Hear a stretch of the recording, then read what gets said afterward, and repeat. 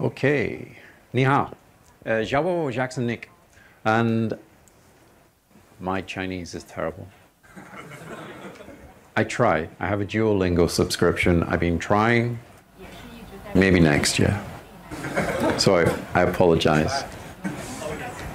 But it's a pleasure to be here. I always love coming to China. I especially love coming to KubeCon in China.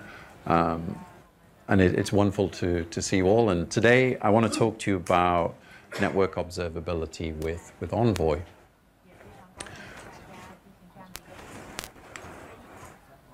Where's my clicker? Okay. So I'm a developer advocate. I work at a company called HashiCorp.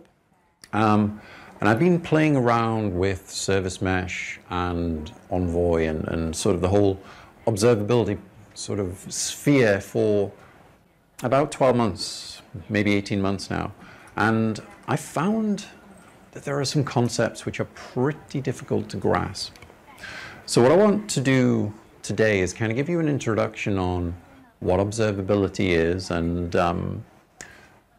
how you can use an absolute myriad of metrics which come out of Envoy. And we're going to also take a look at tracing. And tracing is, I don't know whether you're using tracing or not, it's interesting. My background, I've used metrics for sort of basic statistics for about 5 years. And tracing is a slightly different concept. And we'll take a look at that. And very, very briefly, I want to look at logging. And that's kind of more so why this is actually really important in addition to all of the other stuff. All right. So why are we here? How have we kind of got ourselves into this situation where we need to be thinking about things like service mesh and network observability? Well, we're here because we've moved from static infrastructure to dynamic infrastructure. The whole world has changed. We've changed the way that we're managing services. We're now running Kubernetes, we're running multi-tenanted, we're running smaller services. And, you know, these things cause problems as well as solving problems. How do we get traffic east-west? How do we deal with things like network perimeter? And most importantly for this talk, how do we understand what's actually going on inside of that environment?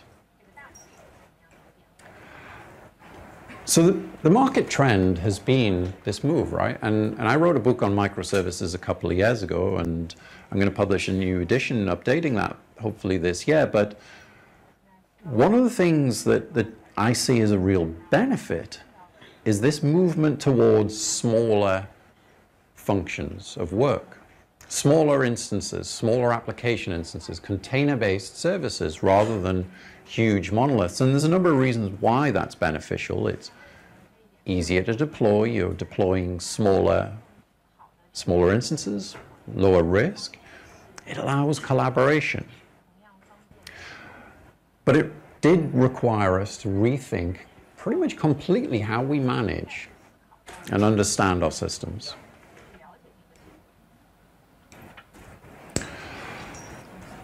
So the benefits of this, as I kind of said, is that productivity thing. You know, microservices I see are a developer tool. The benefit is to us who are working on the systems and coding them more so than a business tool. But there's also a business benefit in that if we can ship code quicker, we can get benefits to the end users quicker. But there's a cost as well, because you're deploying these multiple instances of services. Do you need like many different load balancers and different components of infrastructure? I'm not going to go into all of that today. But just some terminology before we begin, just in case anybody's kind of not familiar. So I'm going to be talking about Envoy, and Envoy is a component of a service mesh. So a service mesh generally built into two main components: a centralized and distributed control plane, and the data plane. So the data plane is where all of your traffic is flowing. Traffic doesn't flow independently from a service instance to another service instance. It's all proxied in and out through the data plane. Where that gives us benefit is that because the traffic's flowing through the data plane, we can understand better what's going on with regard to our network communications. And back onto that dynamic infrastructure thing, networks are not reliable. They're kind of pretty unreliable. So we've got to think about ways of mitigating that reliability. But before we can mitigate reliability, we've got to understand it. You can't do reliability unless you have observability. But observability, it's all over.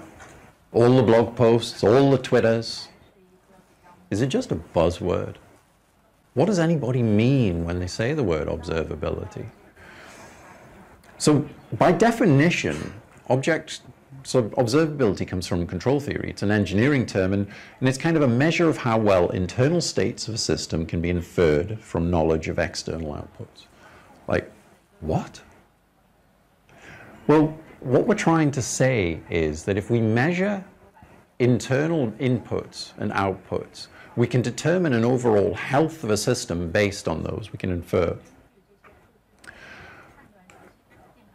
And what does it encompass? So observability, this is kind of the key thing for me, that observability is not just about metrics or Envoy statistics. Observability encompasses all of this. So things like your Envoy statistics, application statistics, Kubernetes statistics, tracing, logging, health checks, business analytics, right? Don't forget this, but if you think about, if you want to measure the performance of a system based on its external inputs, then what about sales? Like, if a system isn't functioning correctly, you're going to see decreased sales potentially, or decreased traffic, or customer interaction. Those things are business metrics. They're not necessarily system properties, but observability tries to account for all of those. What we're going to be looking at is just a small part of that. And we're going to look at Envoy statistics and tracing, mainly. So again, when we're thinking about observability, we've got to think about internal and external instrumentation. So we're going to be thinking about things like probes on Nagios, looking at disk space. All of these affect the behavior of the system. We're going to look at things like health checks. Again, it's an external check. But we're also going to be looking at application network statistics. These are the things which are emitted from the internals of your system. So metrics. So when you want to understand metrics with Envoy, you've really got to first understand the architecture of Envoy, because if you look at the documentation, Envoy, it's just thousands and thousands of different metrics. And where do they come from? Right? So there's ultimately these 5 component parts. So we have things like listeners, listener filters, routers, clusters, and ultimately the control plane. So let's break those down. So a listener is something which is a named network location. So this can be something which your downstream clients connect into, but also something which you make a request outbound to. And Envoy is going to expose a number of different listeners in your setup. It's going to have a minimum of sort of 2, one for the control plane and one for the internals. But this is kind of another key term, and differentiating between the understanding of what is downstream and what is upstream.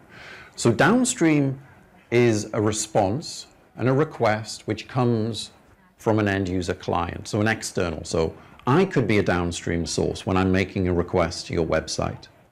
Another service can be a downstream source. Whereas an upstream, this is something which is made to another service. And it's important to understand the difference between these two when we start getting into metrics, because a failure in an upstream doesn't necessarily mean a failure response code return to your downstream service, customer or user. And that's because of the reliability patterns which are potentially implemented somewhere in the filters there. A cluster, what a cluster is in terms of Envoy, it's a collection of endpoints. Now that could be either automated service discovery or could be statically configured, but a cluster contains load balancers and it has a knowledge of endpoints for which it's going to route traffic. So let's look at the configuration. So Envoy metrics, depending on which kind of mesh you're using or whether you're not using a mesh at all, are pretty straightforward to configure. There's a couple of key things which I want to kind of point out and really sort of bring to your attention. And the first one is the ability to add custom tags. So we're going to look at this when we start looking at some of the metrics, but the key thing is around observability. You need to understand from where a metric or a statistic comes from, right? And being able to add additional bits of metadata to a metric is incredibly beneficial when you start to build up your dashboards and your alerts. The other important and I think absolutely essential configuration feature is this one here, which is using all default tags.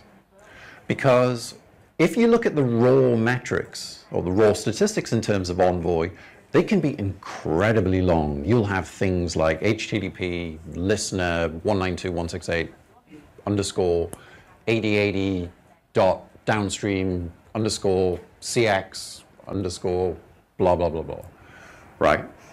It becomes incredibly difficult to manage those and build up dashboards when you're sort of dealing with something as complex. Whereas if you use this configuration element, what will happen is Envoy is going to extract things like the listener name or the cluster, and it's going to put it into a tag.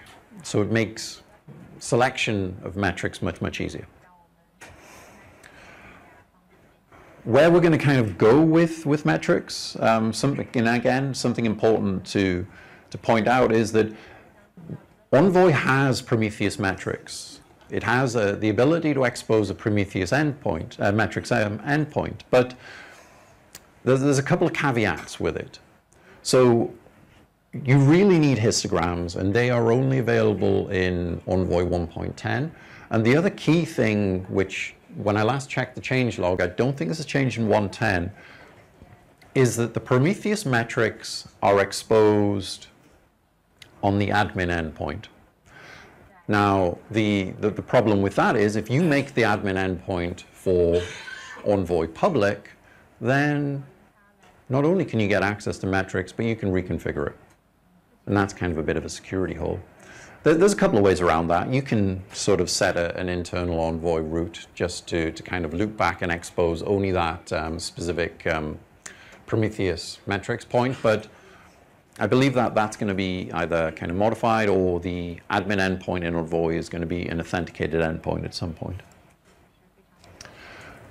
So using metrics. So you've got a number of different ways in which you can kind of emit metrics from Envoy. The simplest is statsd. Statsd has been around for a long, long time. Originally created by Etsy. It's a push-based metrics format which uses the UDP protocol. The key thing around statsd is it doesn't support metadata, and we're going to kind of look at why that's important. You'll find that whichever sort of metric system you're using, they tend to support these kind of four things of counters, gauges, timings, and sets. Predominantly the first three are the most used. And it kind of looks like this. So the kind of the inherent problem there is because you don't support tags, the entire name or any metadata has to be encoded into the name of the metric itself. That can make querying, filtering incredibly cumbersome. That's a known problem. and it's a solved problem. So Datadog, who've got a really, really good SaaS-based metrics platform, introduced an extension to the statsd protocol, which is called dog-statsd. And again, it's that same format of push-based UDP, but dog-statsd introduces tags. So now what you can start doing is you can add metadata. So I can start building up, my service, so service a.myMethod.call.tags, and I can start putting the service ID into the metric. And that's really important because, again, you need to be thinking about how do you filter, how do you break down information. It's generally not an entire system of services which are going to have problems. It can be particular instances. So you need to be able to think about how to filter to a particular instance of a service, and tagging is essential.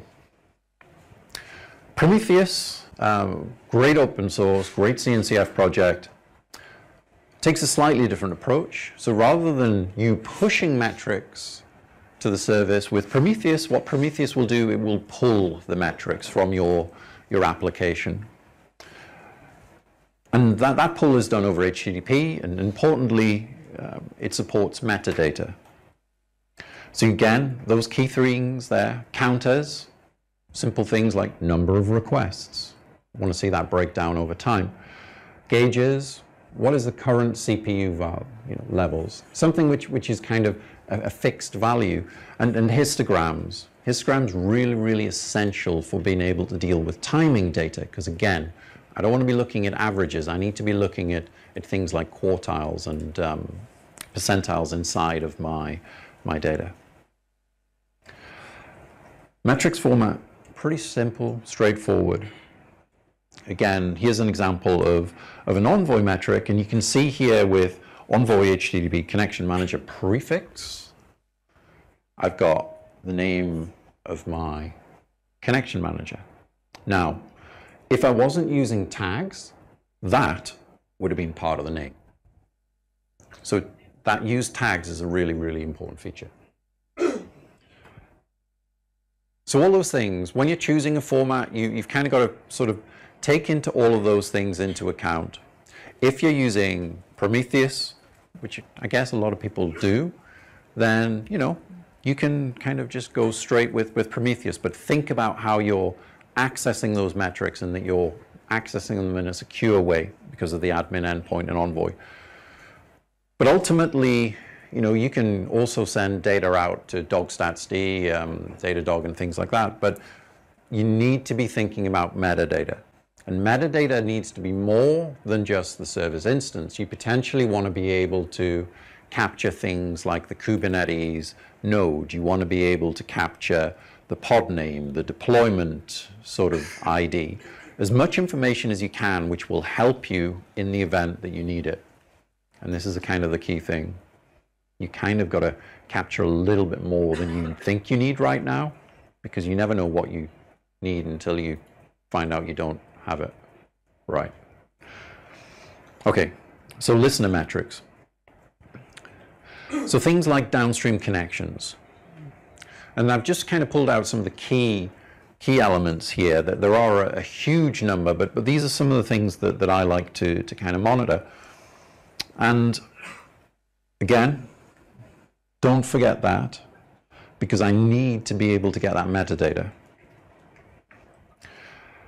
When I want to kind of build that up into a Prometheus query, so I can look at something like the connection total.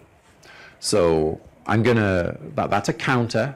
So I want to be able to see maybe a bar chart or a graph of the number of requests. With counters, I tend to like to see those rather than a rate. I want to see the number of requests. So I tend to use increase instead of a rate there, but I'm in either way breaking it into a 30-second bucket. When you start to kind of view that information, you can kind of, connections, are they really that useful? I think so. I mean, the key thing you've got to remember with a connection is that internally Envoy is using connection pooling. So you do not have a one-to-one relationship between a connection and a request. But connections are really interesting to monitor because connections should be somewhat static, right? Because that connection pool is being maintained. If you're seeing a lot of connections created and destroyed, it can be an indication that potentially there is something in the system which is not allowing persistent connections. Persistent connections gives you speed. That's why we kind of use connection pooling and persistent connections. There's also some key metrics around connections which I think are really good for alerts. And the kind of the key one which I've highlighted here is SSL fail verify no cert. So within the sort of the context of your service mesh, all of your traffic should be using MTLS. So it's using an encrypted transport and it's using client-side certificates to manage authentication. If you get a lot of errors around that, then that could be a potential problem where you need to think about the configuration of your service mesh. So that's a kind of a good health warning. So what about requests? So requests, you've got to be thinking about layer 7, right? And again, we're going to break up requests into downstream and upstream. And remember that difference. A downstream is, to me, back to your end consumer. The upstream is something which is happening internal in Envoy. So an upstream failure does not necessarily result in a downstream failure because of the retry patterns and the reliability. But downstream is really important because that's what your end user sees. Failures on the downstream means that your end user is suffering. Again, looking at some of those things, we've got like downstream requests underscore 1xx and 2xx and 3xx. Stats tags, it changes a lot of those things. So we'll take a look at that in a second. When we're using stats tags, what we're going to be able to do is use a metric like this.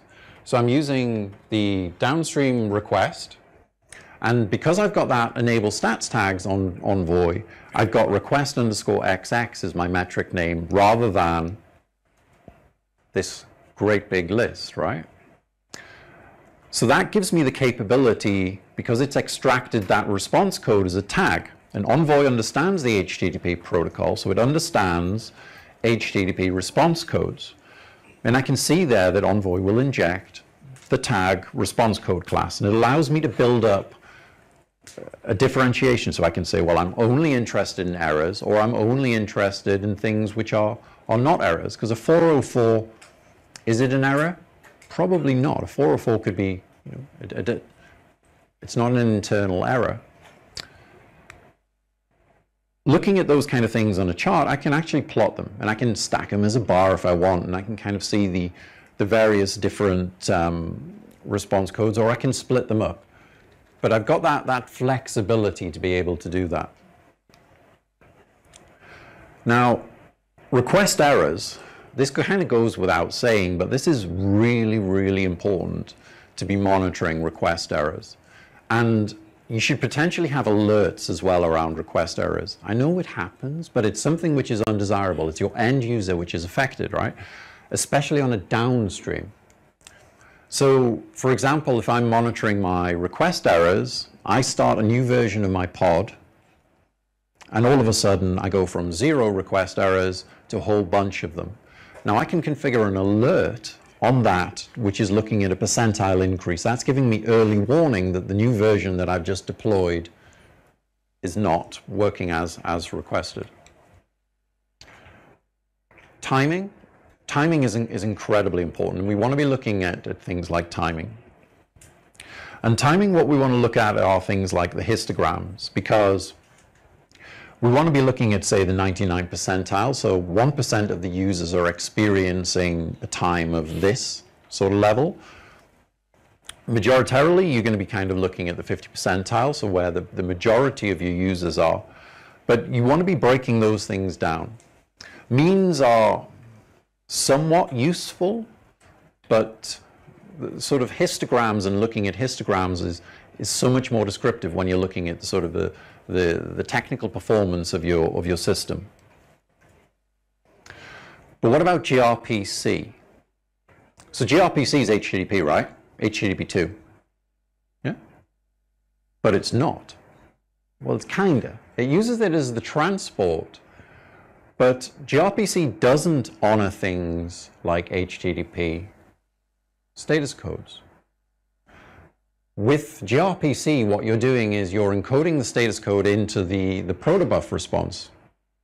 So when it comes to building your metrics, I could have a failed request, which is an internal server error, potentially, in my service, which is still going to get response as an HTTP 200. And luckily for us, Envoy understands the gRPC protocol, and Envoy can actually decode both the method call and also the response code. So to enable that, it does have to be specifically enabled. We use this feature, which is an HTTP filter in Envoy, and it's the HTTP 1 bridge filter. Now, if you look at the documentation is pretty clear on what this thing does, but when it's easy to misunderstand. So a lot of people look at the HTTP 1 bridge filter and say, well, it's a method of translating an HTTP request into a gRPC request. And it does that. But it also allows Envoy to understand response codes, the methods, the encoded data inside of the protobuf, and to report that into your statistics. So I can use things like this. And again, you can kind of see here, I've got Envoy cluster gRPC, so this is a metric, a statistic. And then I've got the gRPC response code. So 0, that's the equivalent of an HTTP 200. I've got a response code 5 here. This is kind of the equivalent of a 404. And gRPC status codes don't directly map to HTTP status codes.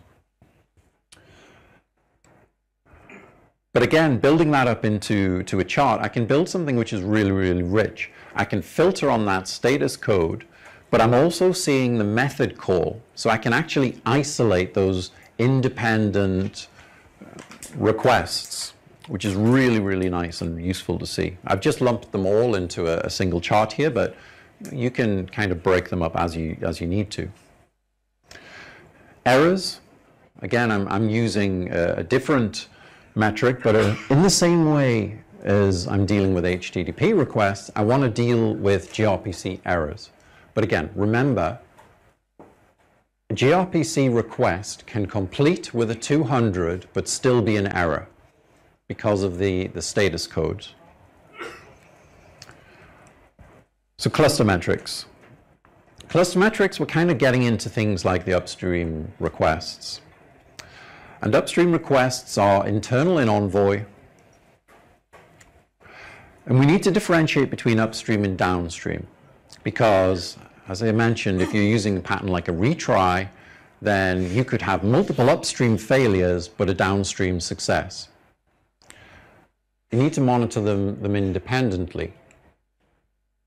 We can kind of see here that we've got some retries and we've got some errors.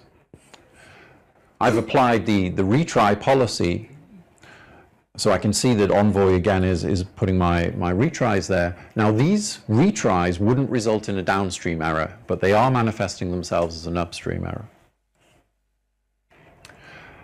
Timeouts. We need to monitor timeouts.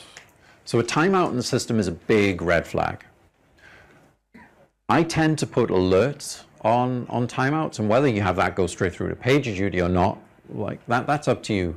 But I think a timeout is a big red flag, and you need to be carefully sort of monitoring this information.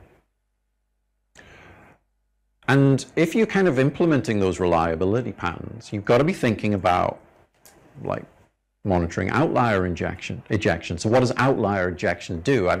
Like as a pattern, if Envoy receives a number of status codes from an endpoint which result in a failure, it will remove that endpoint from the cluster.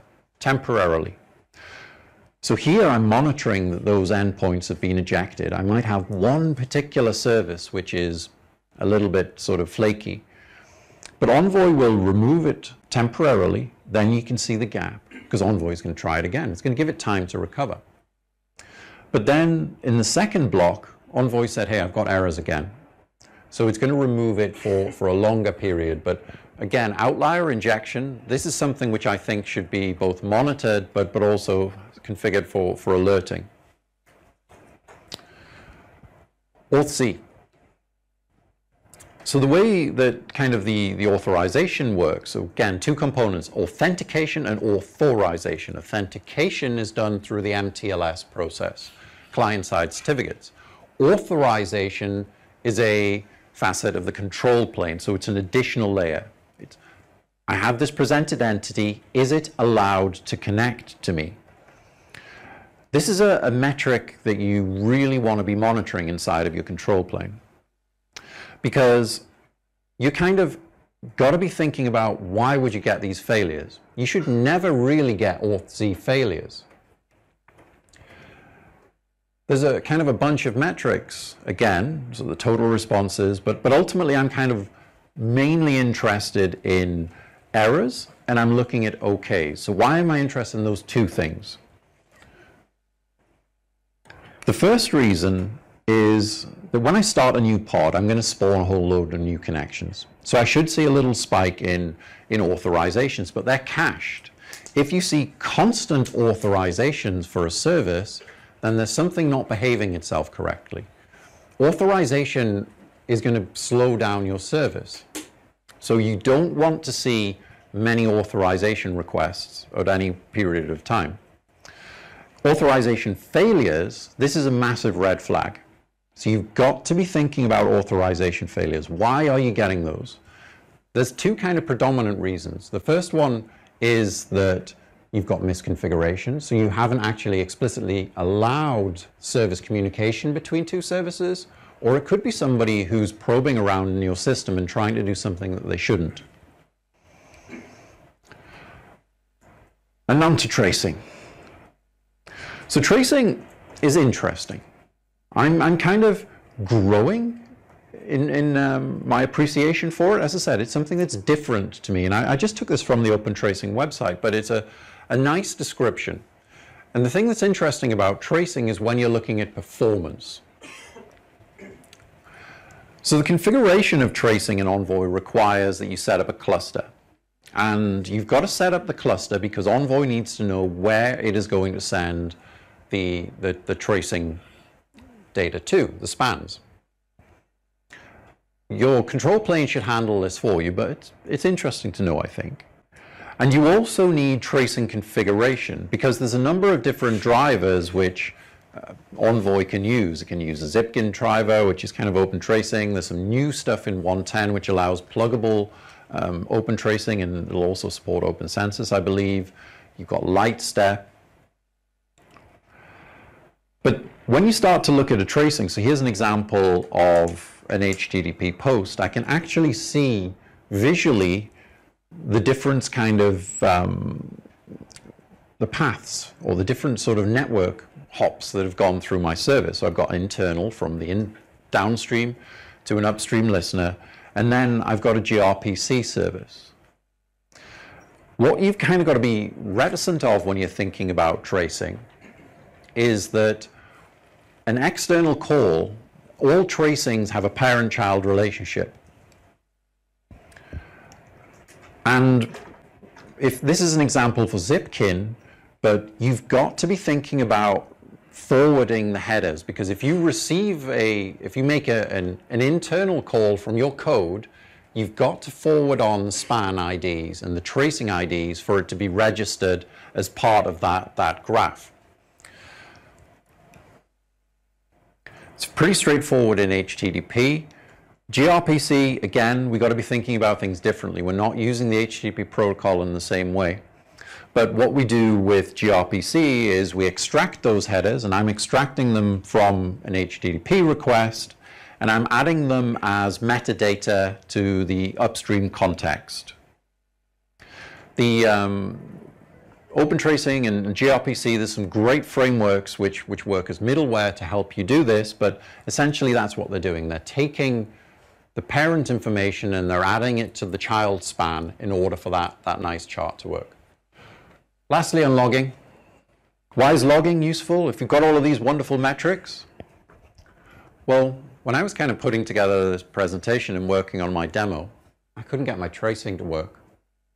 And my metrics weren't telling me anything. But when I looked in my logs, I could clearly see that my logs, I wasn't sending the spans. So you've got to think about all of those things. Envoy is going to give you some great information around access logs, everything at once, all of the things. I want to thank you so much for listening to me today, and I'm going to be around the conference. If there's any questions you've got, I'd be more than happy to answer them. Thank you so much.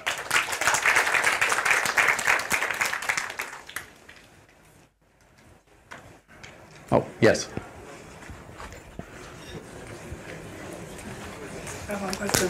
What's your recommended way to send the tracing? Is your preferred to send the tracing directly to Zipkin or Jagger backend, or by some Istio mixer? Yeah. So what's my preferred way to send tracing? Is it direct or is it via the Istio mixer?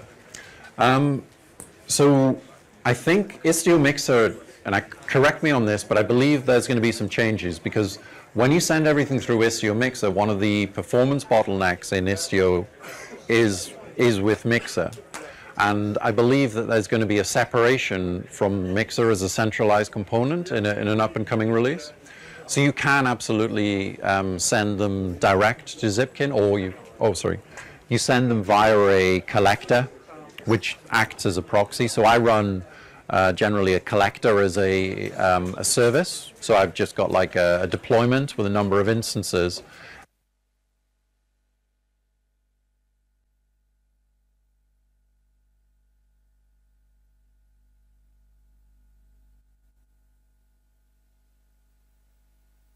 But I think it's very much dependent on the direction of where Istio goes around using Mixer right now. I don't see in your slides about the RPC metric. Yes. That shows that the view is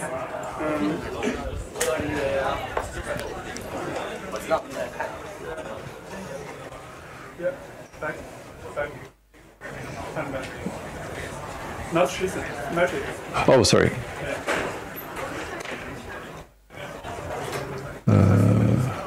RPC metric.